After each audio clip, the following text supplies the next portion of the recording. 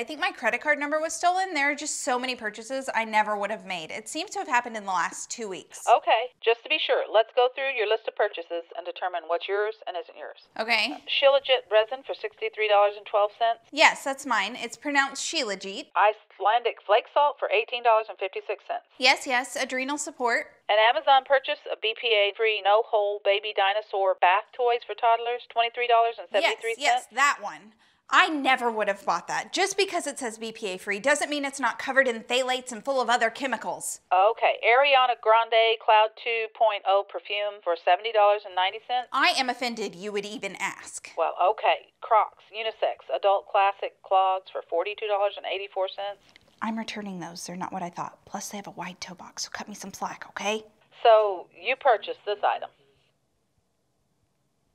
Yes.